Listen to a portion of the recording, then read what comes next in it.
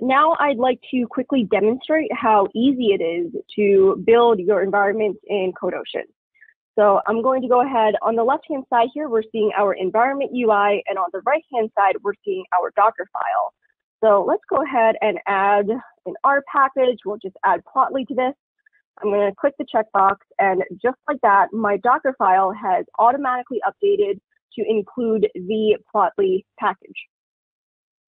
So what we're seeing is that there is no need to struggle with Docker. There's no need to learn Docker syntax. You simply put in your package name, package version number into this nice UI, and the platform does it all for you.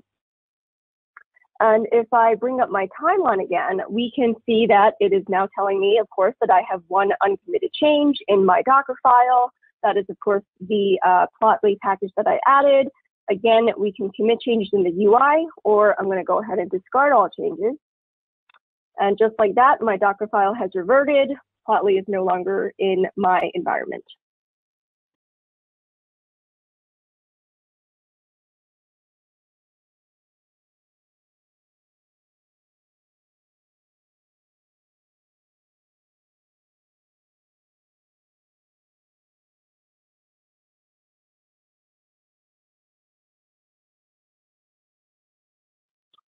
So now I think we are ready to run some computation. So let's start by selecting our computing resources.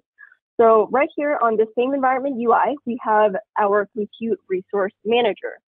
So we can choose the number of resources from a standard flex machine, or we can select a dedicated machine from a full list of available Amazon EC2 instances that are available to use.